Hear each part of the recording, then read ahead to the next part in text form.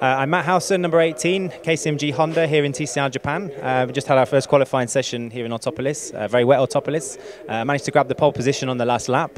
My first actual touring car qualifying session, so that was a little bit above expectation. It's a really good grid of drivers here, but the car was really, really good, made it relatively easy for me.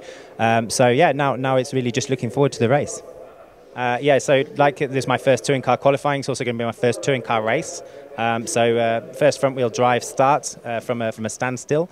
So a lot of things to do this race. So my expectations are just to, try and do everything smoothly and keep in control. The car, as I said, is very, very quick in these conditions. So if it remains wet, I'm confident we can challenge for the win. Yeah, it'd be just really good to bring home a podium for the team in the first weekend here in TCR, Japan.